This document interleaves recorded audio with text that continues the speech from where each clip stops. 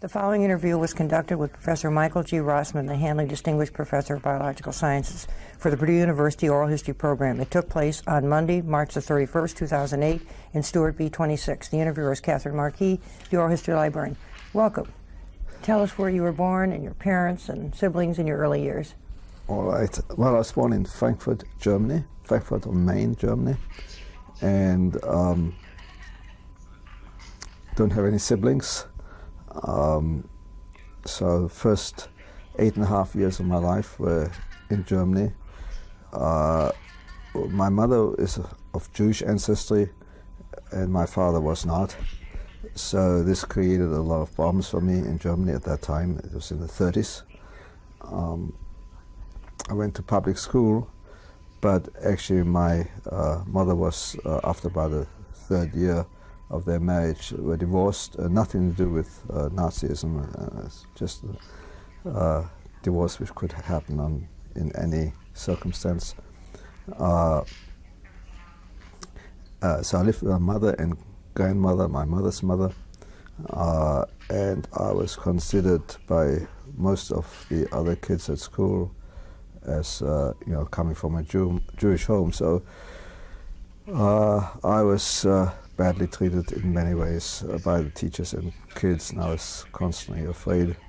Now my mother had actually joined what was quite new for Germany, the Society of Friends, or Quakers, because Quakers had come to Germany after the end of the First World War because of the famine, and had helped to work with people in Germany to ameliorate at least some of the famine. And so she had got to know English Quakers, or members of Society of Friends. And as a consequence, she was able to send me to a Quaker boarding school in Holland, which was a trilingual school, Dutch, English, and German. So at the age of about 8.5, the beginning of 1939, I was sent to this school, boarding school, because I was very young, wasn't very happy, and I just had very poor experience in Germany. It was difficult. But then my mother and grandmother were able to emigrate to England. You couldn't just travel in those days. You had to have a financial support in England, because it was a time of the Depression. England didn't just take anybody, but there were a lot of German Jewish refugees in England who had managed to find some manner of support. And while I was in England, in summer of '39, the Second World War broke out, and I couldn't return to Holland, where my schooling had been paid for, which was a very good thing, because none of the other Jewish boys survived.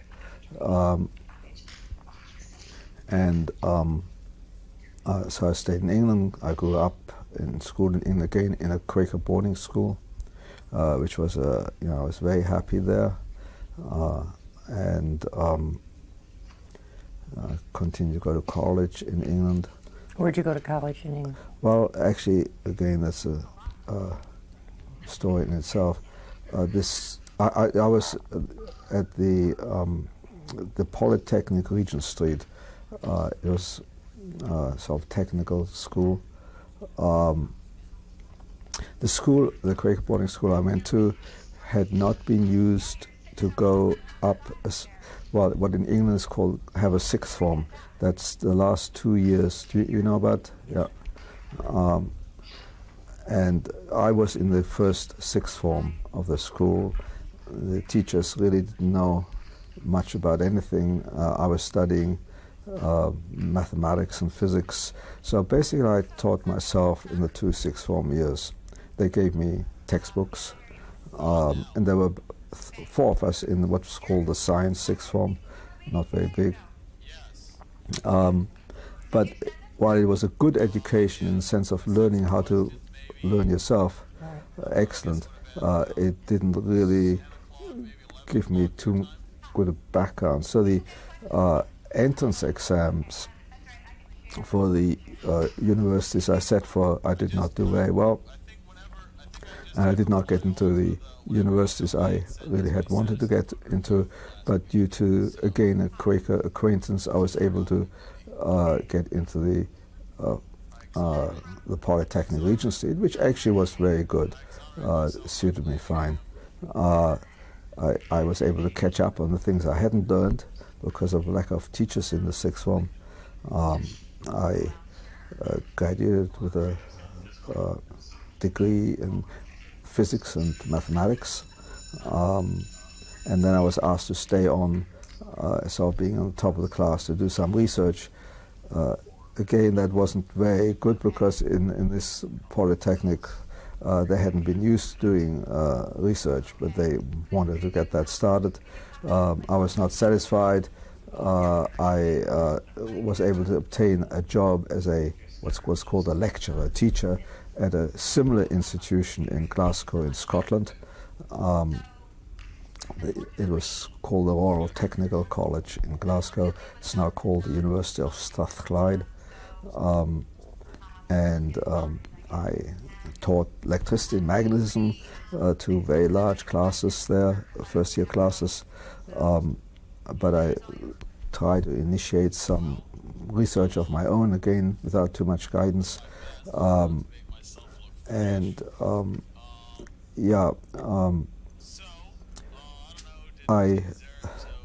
heard a talk on the radio given by Charles Coulson, a well-known physicist, chemist, which inspired me. I felt I was not going the right way, and I had got to know another scientist, Kathleen Lonsdale, later Dame Kathleen Lonsdale, which is a feminine way of knighting someone in England, because she had been on the school committee where I was in a boarding school, French school, Sefton Walden. I wrote to her and she said, well, you can come and do a PhD with me in London. She was at the University College in London. But you need to get a scholarship, which I did not get. But I had started, she was what's called a crystallographer. I started studying crystallography on my own and discovered in the meantime that there was an eminent crystallographer at the University of Glasgow, where of course I was teaching. I wrote to him and he said, come and do a PhD with me while you're teaching at the Technical College. You can do research here, and that's exactly what I did. Their institutions are about 3 miles apart.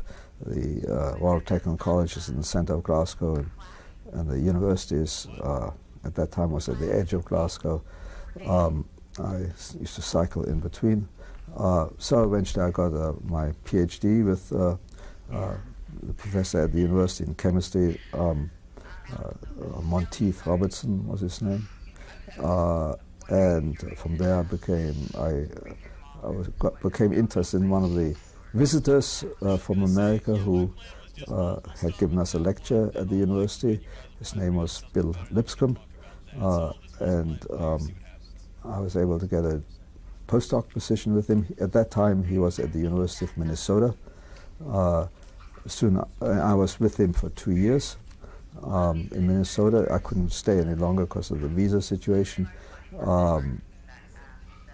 But he left Minnesota about a year after I left Minnesota, and he then went to Harvard and still is at Harvard. He's since then a Nobel Prize winner. And, it's a nice opportunity. Nice opportunity for you. Yes, of course. Yes, always. Right. Yes, very, very good. Absolutely.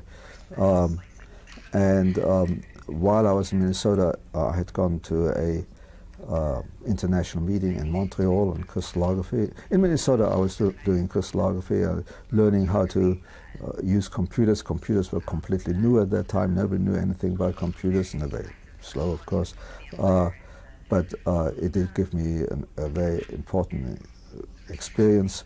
Anyway, at the meeting in Montreal, it was, I heard a lecture by a lady called Dorothy Hodgkin, also later a Nobel Prize winner, who was talking about work on which reporting on work being done in Cambridge by Max Perutz and John Candu, which interested me very much.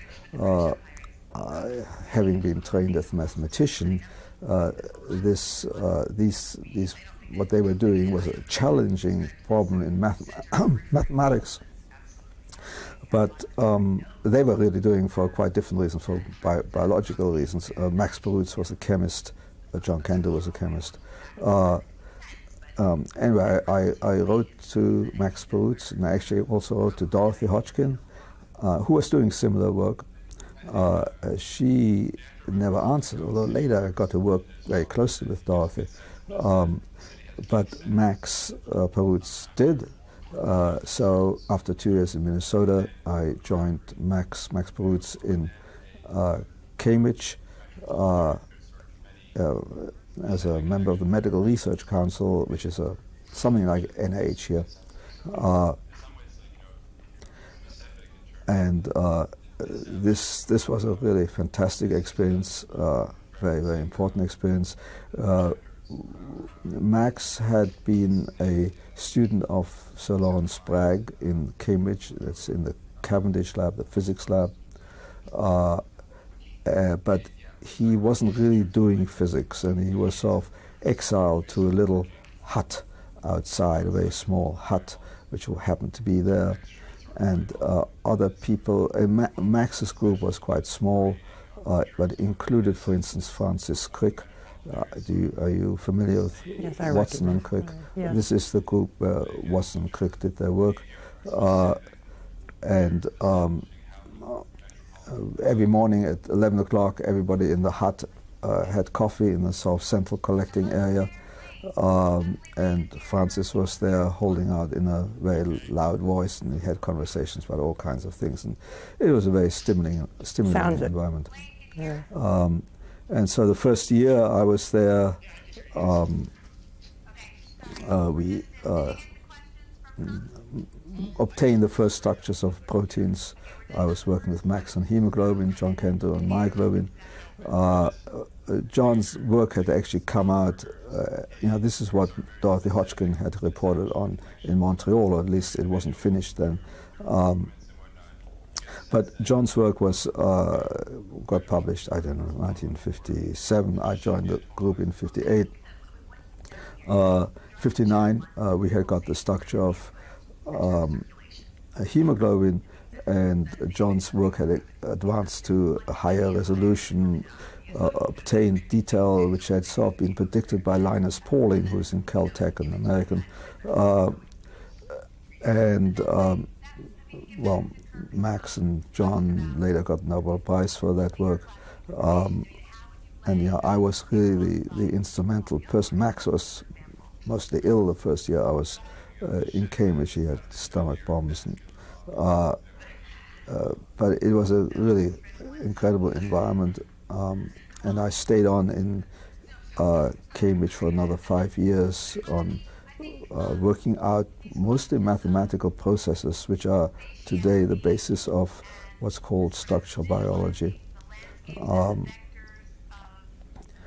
But I couldn't stay in Cambridge. I didn't. It was a series of temporary appointments.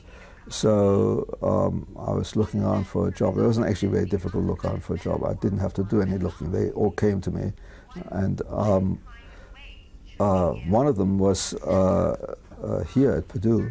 The then head of biology, Henry Koffler, was trying to get me to come to Purdue. And I had a number of, I think I had a total of 6 offers.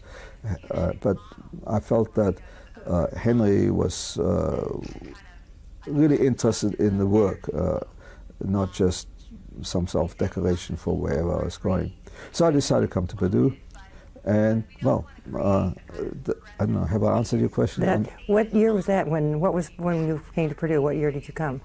64. Okay, all right. And why don't you just take it from there, and then some of the things that you've been doing since then. I'll leave it up. One of the things, of course, you've done some mapping, but also the many of the things that the type of work I think the researchers could benefit by. I'll leave it to you to make some general observations. Well, how the focus has changed. Has it changed a little bit over time? Yes, Okay. yes. So I had been interested in the structure of viruses. In fact, in one of rather important papers which I published while I was in Cambridge, I mentioned that the methods I was developing might be suitable for the study of viruses, for the structure of viruses. And so I had would have liked to, in a sense, did start with the study of viruses as soon as I came to Purdue, but it was kind of out of reach. It would, most people would think that is a ridiculous objective. It couldn't be done, technically impossible. Many questions about what viruses really were. Could they really be studied? Are they worth studying? They seem to be rather dead in nature, in some people's opinion. They didn't do anything. A virus, has a protective coat. It's just there to protect its genome. That was the opinion of that time. So I felt I had to, first of all, establish myself as a competent, independent scientist. And I decided to study a series of enzymes which are more within the technical range of what could be done, but still very challenging, and also had other certain specific properties which are appropriate to the kind of techniques which are similar in viruses and what I wanted to study. So I started studying in particular, initially, an enzyme called lactate dehydrogenase. It took 6 years to get the first results here at Purdue. Purdue was not at Cambridge. I felt a little off at the edge of the world, whereas Cambridge was clearly in the center of the world. We had visitors from all over the world, interesting visitors. But in the end, we were able to obtain a structure of lactate dehydrogenase, and that immediately initiated a study of another dehydrogenase called glyceraldehyde 3-phosphate dehydrogenase.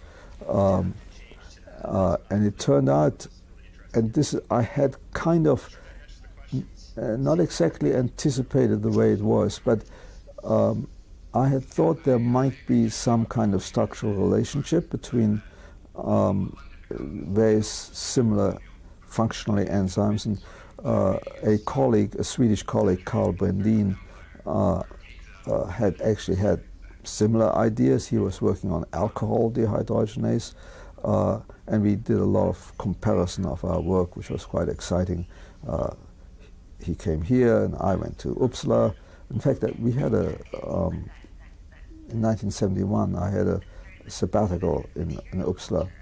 But that was after lactate dehydrogenase had been solved, and I felt that I went to Uppsala because another friend from Cambridge, Boris Strandberg, had started work on a small virus in Uppsala. But he also, like me, he was the first such scientist in Sweden, and he had, like me, started work on enzyme carbonic anhydrase as a way of verifying his competence, if you like, but nevertheless of interesting thing. And that's how I really got started on viruses, when I had the sabbatical in Uppsala in 1971. But around that time, 1973, actually, back in my own lab, we had determined the structure of glyceraldehyde 3-phosphate dehydrogenase, and I saw this obvious structural relationship.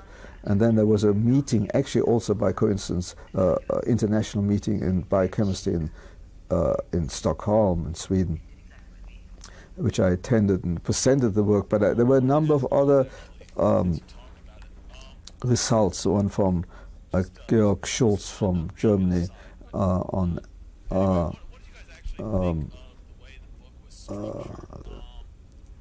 can't remember the name of the enzyme. a number of results which suggested to me that the structure, the common structure between these dehydrogenases might be a very ancient structure which had remained fairly constant over evolutionary space from the very earliest time of life on Earth. And so this was very exciting and actually also very controversial at the time. It's no longer controversial at all today. It's very well accepted.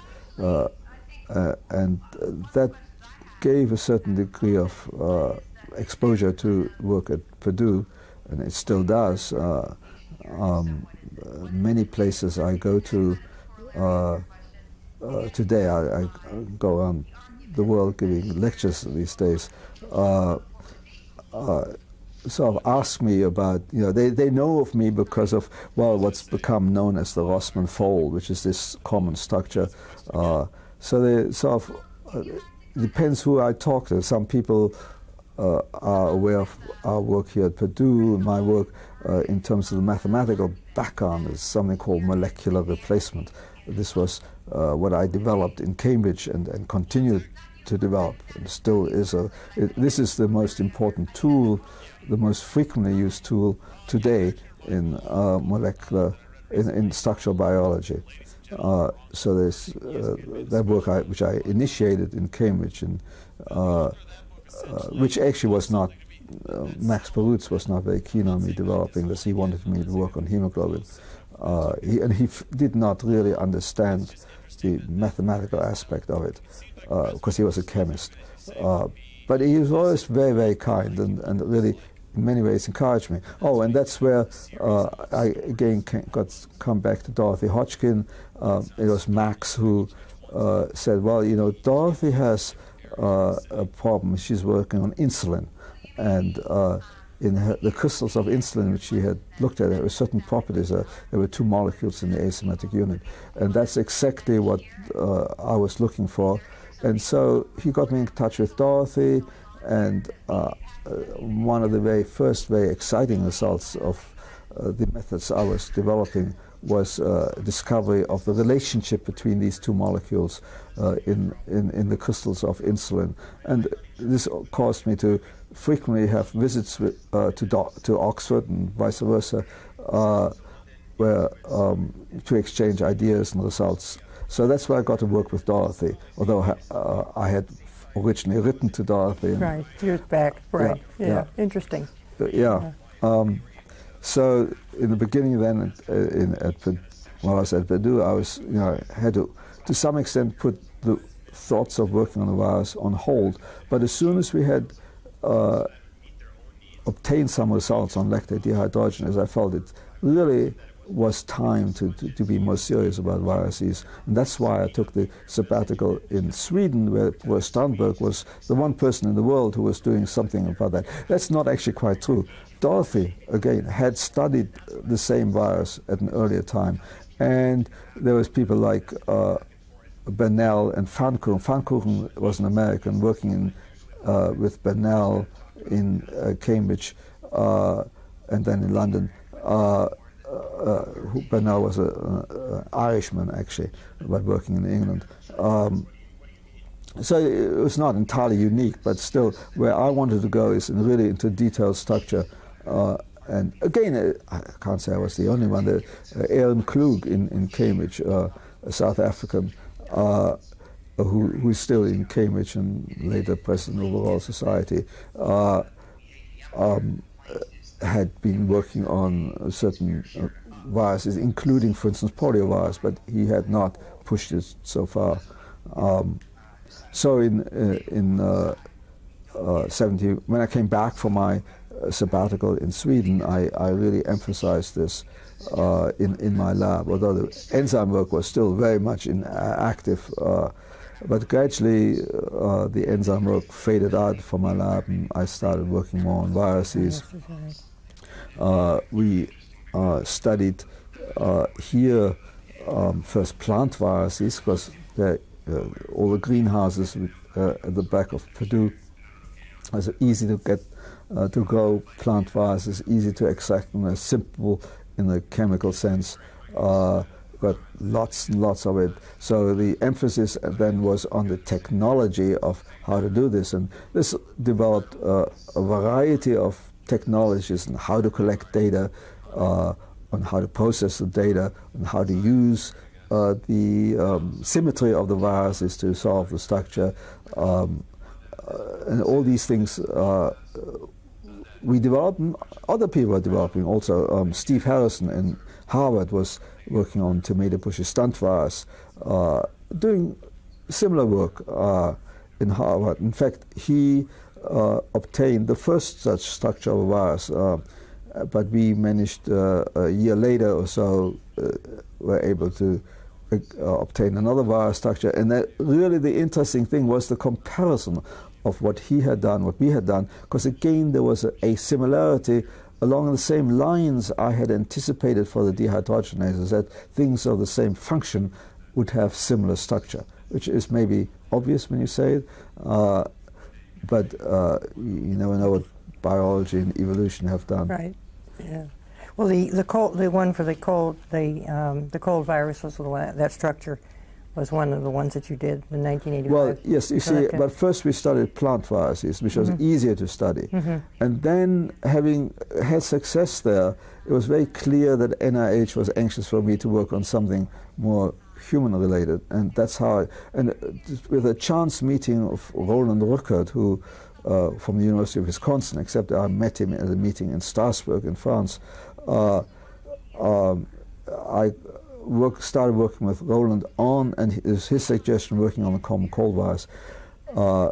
It was much more difficult to work on a animal virus than a plant virus, because it's much more difficult to produce it in quantity. And Roland helped us to set up a lab here. Again, we were fortunate at Purdue. We needed a clean environment, and at that time, or just before that, there had been problems with what's called recombinant DNA technology. That at that time had to be done in a containment facility, because there were unnecessary fears about producing all kinds of nasty organisms. And Purdue had built a special lab for this on top of the biochemistry department. But it was no longer wanted, and it was perfect for exactly what I needed.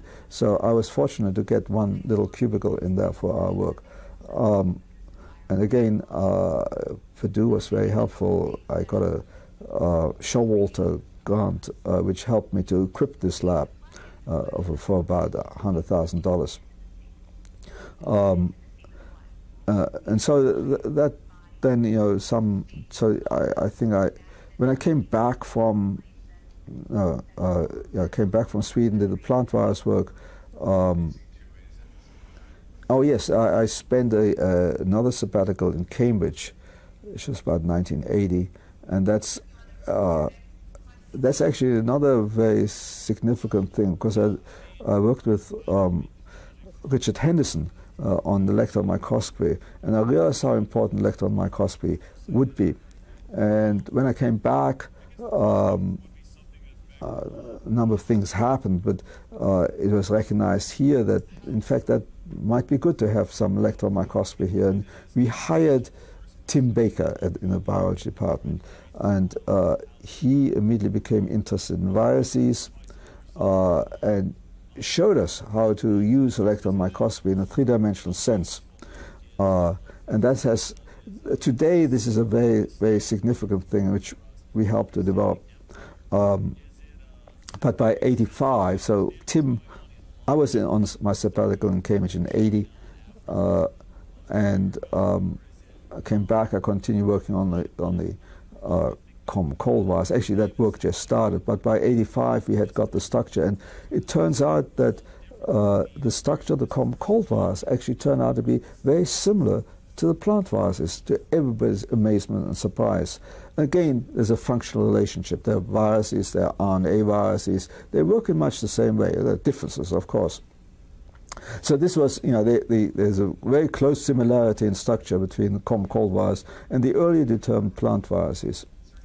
So the plant virus work then opened up a whole host of things. First, we now had the technology for working on other animal viruses, and I started working on parvovirus, on bacterial viruses. I started working on 5X174. Again, the technology had made this possible, and not only for us, around the world, the same technology started being applied.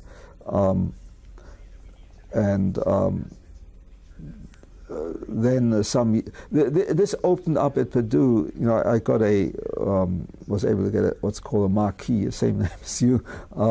I was going to ask you about that center. Yes. No relationship, I assume. No, the name is spelled differently. Oh, is it? Yeah, right. Yeah. I-E-E-E. Yeah, right. Yeah.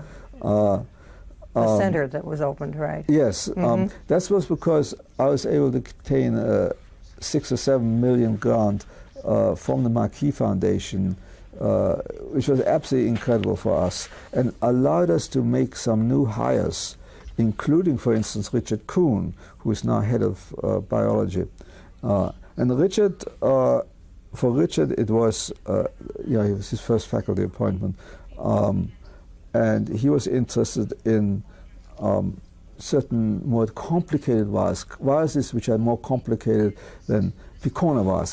The common cold virus is one of many picornavirus. Pico means small RNA viruses.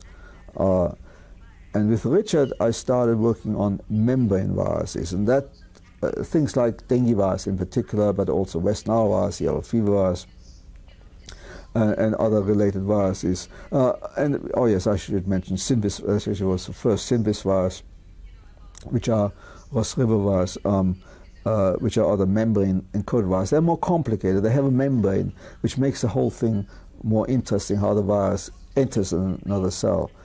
So this was another phase then, having gone from plant viruses to simple animal viruses. Now we're getting to more complex animal viruses, which have membranes. And so that's about where we're now. Yes, a recent thing I read that you're working on in that particular area, which is good. Yeah. How about funding and the grants? How did that come about? That is well. Actually, I managed to get my first 2 grants before I ever arrived here. As I mentioned, Henry Koffler had been trying to get me to come to Purdue, and when I had agreed to do that, he got me to, which I had never done before, apply to federal agencies, and I had an NSF grant, NIH grant before I arrived. And I still have a continuation of the same NSF grant even now. It's very nice. Yes, extremely so, right. And of course, you've got that new electron microscope. Your equipment has, well, technology has moved, and so has the equipment that you've got. Yes, which helps a lot. We now, in my lab, we now do more with electron microscopy than any other technique. So that's allowed us to get this new microscope, which isn't here yet because we're waiting for the installation in the new building, which isn't finished yet. Yes, I was going to ask you, a team, how do you build it? Tell us about, you have a team, and how do you get your people to work together as a team? Well, I think any comments on that? I'd like to tell you a story which Max Perutz used to tell me, and it's very much the same here. Max built a lab, which I was one of the early members of. It's now a huge lab in Cambridge. They've moved from the center of Cambridge to the outside of Cambridge, actually while I was there. Very successful lab. At the time when the Soviet Union was still around, the Soviets sent a scientific delegation to find out how Max had built this lab. And this delegation asked him, what planning had you done? And Max said, I didn't do any planning, it just happened. And basically, that's my own answer. Yeah. Good point. You've done a lot of collaboration, haven't you, with colleagues in other countries? Yes. And does that allow you? They come here and you go there, and yes. That is just, that's, you've built that up over time too. I understand you're an adjunct at Cornell. Yes. How did that come about? Well, one of the tools which we had to develop in the early days of the common cold virus, but now it's a very, very common tool, is the use of synchrotron for our work. And Cornell, they had built for the physicists a synchrotron, actually a tunnel. Cornell is on top of a hill, and there's a tunnel which is in the hill, goes around in a circle. So they, and the way we use the synchrotron produces, for the physicists, a synchrotron produces radiation which they don't actually want. It's a byproduct, an unnecessary, an unhappy byproduct. But for us, it's exactly what we need. And that was recognized, in fact, by one of my Cambridge colleagues, Ken Holmes, who subsequently went to Germany to lead one of the Max Planck Institutes in Heidelberg. And the use of synchrotron radiation now as a dedicated source for people like myself and others started to be developed in the early 80s, late 70s. And Cornell had this synchrotron and had developed a facility for using the radiation called CHESS, or Cornell High Energy Synchrotron Source. So we were one of the first users of that source, and successful users, where we did all the work on the common cold there. And I started to be interested to have some facilities at Cornell, which I never actually developed, but they eventually appointed me as an adjunct professor, both in recognition of the work I had done there and to try to help me.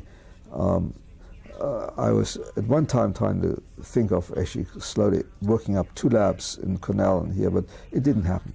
Okay, well, that was a nice thing. Yeah, you got quite a few. How about when you were a member of the National Science Board?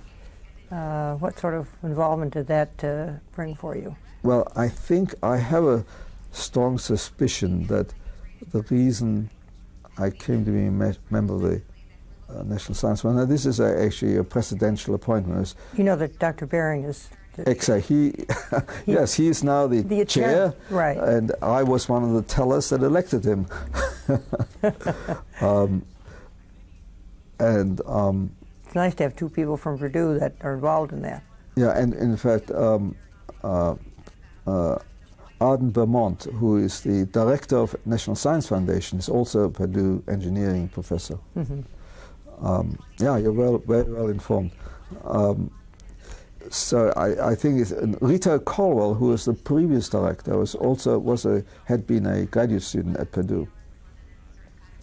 I really appreciated working with Rita, and I think it's these connections which somehow I think Steve Bering suggested me, goes up the line. What was your involvement? What, as a member of the board, what was your responsibilities, or just for researchers? The board meets every 2 months or so, and considers all manner of things. Its function, I don't think, is very well defined. It has 2 functions really. One is oversight of National Science Foundation, but that concept is was repelled by Rita Colwell and Arden Beaumont. They don't want any interference from the board. Nevertheless, the board has to give its consent to larger financial commitments, particularly large commitments on research equipment. The other thing is to provide advice to the president as to scientific direction, and a lot of the work goes on into making studies on current things, current problems, and that subcommittees are set up to study certain specific things. Like. Do you report to there's an advisor to the president on sciences? Is that where the reporting? Yes, but also these studies are published in journal, and I guess people take notice of it. I must say, I was 6 years on the board. This was the term of my appointment, and I did not make any effort to get renominated, or whatever the word is. I don't know whether it's a very effective board, and I don't know. I saw many things which I I would disagree with in terms of the direction with NSF has taken, is taking. Arden is very interested in computing, is not interested in biology. The financial support which NSF is giving for biology has been diminishing while I was on the board. Every time there was a budget, it was less and less percentage for biology.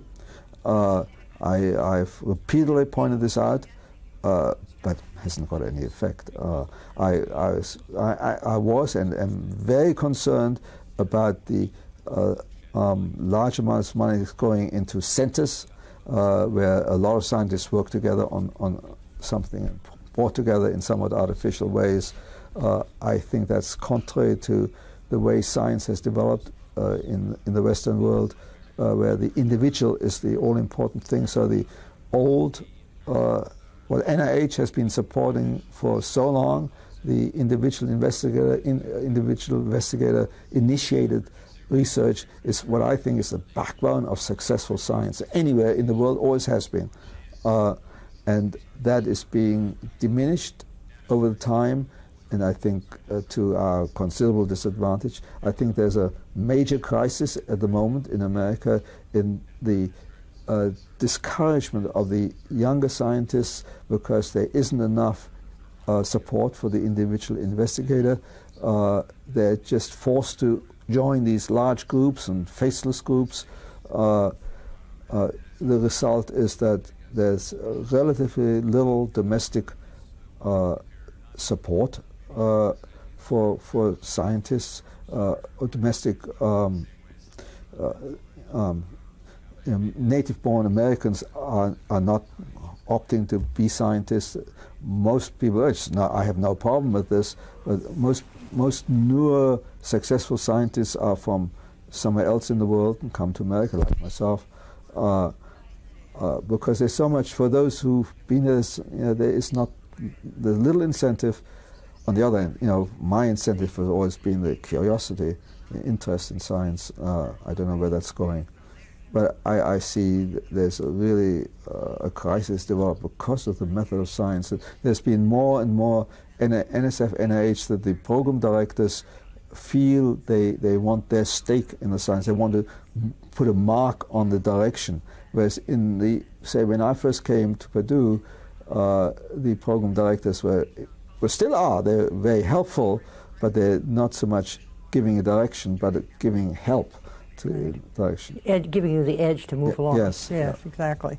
We'll talk a couple of your awards. You're a member of the National Academy of Sciences and you're a Biophysical Society member. And you're a British and the foreign member of the British Royal Society. That's right, yes. That's very nice. Yeah, and, I was very happy with that. Yes, I would think so, right. And also, you got an honorary doctorate from Uppsala in Sweden. Yes, yeah.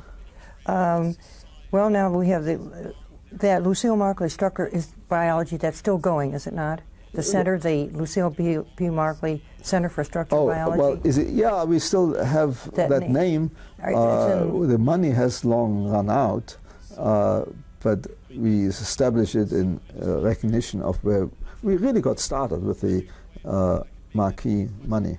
Right. And that was a very, very good source. All I had to do, there's a Markee Foundation, you had to apply. I made a small application. I was asked to see a certain general, Robert Glaser, who was Dean of the Medical School at Stanford University. I had a very pleasant interview with him, and that was it. That's great. Wish we also that'd be that easy. But now you're looking forward to the new building. That's right, yes. Yeah. And that, I had been pushing for that for a long time, because structural biology, which is what we do, has become what was just an ivory tower subject, a very popular subject in universities and in industry. And we were really falling behind. We still are falling behind. So many other universities had seen the light somewhat earlier than we have at Purdue. And we've lost a lot of people as a consequence, which we needn't have done if we had been able to have more up-to-date facilities at an earlier stage. But it's going to be online. Was it next year it'll be open? I believe it's supposed to be finished in September of next year. Oh, you're looking forward to that. That'll be yes, very, yes. So the first time I'll have windows to my office. I don't have windows either. Oh, you've been here a couple of presidents. Was it Dr. Hovde? Was he the president when you came, or Dr. Hansen? Hovde. Yeah. And then you've had Dr. Bering and.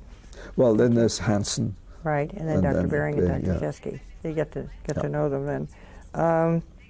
How about department heads? You've had a few department heads that you've yes, served quite under. a few. Right. And actually many of them, or some of them I should say, not many of them, have been associated from structural biology. So for instance, well, Henry Koffler, of course, was the first. Sure. And he was a kind of structural biologist, was interested in flagella.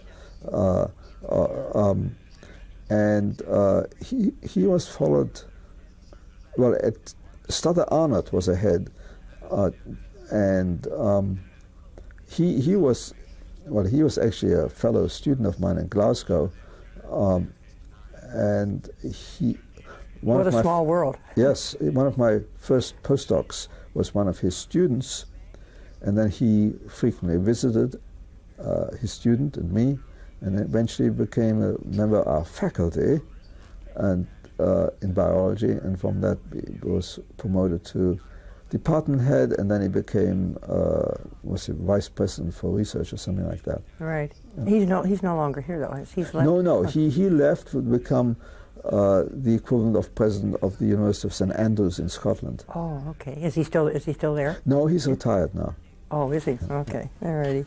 How about a favorite Purdue tradition?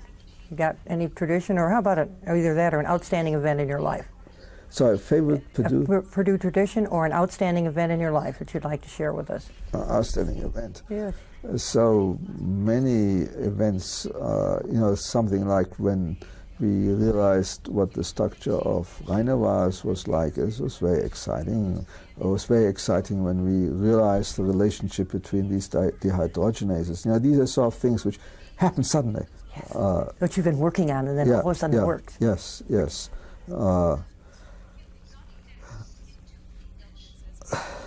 And you never like to lose that, that cliff. Oh, that's really right. super. The eureka moment. And that's great. And that's what makes it worthwhile. Oh, yes. They don't. When they come, they're great, and they don't come all the time. They come and they go. Right, I got you. Right. Because as soon as the eureka moment has passed, they say, "What next?" Right. Where do we go next? Yes, right. There you go. Right. In closing comments, anything in summary that you'd like to share with the researchers? I'll leave it up to you. Or any questions that I did not ask that you'd like to share? Well, I suppose, to me at least, the importance of science is to enjoy the discovery and be motivated by the curiosity. Today, there's so much concern about publications. Well, you have to publish because there's no point in doing your work if you don't publish. Nobody knows about it otherwise. Exactly. But there's so much concern where you publish, how you publish, first author publications. This, I don't think I ever worried about it. These problems didn't exist in the past. I am not sure what's happened. It's changed. So I think the important thing is the pleasure of the actual process of discovery and the persistent work which has to go into to reach that. Yes, very good. Thank you, Dr. Rossmann. Sure. I appreciate that very much. Welcome. Okay, this concludes the interview.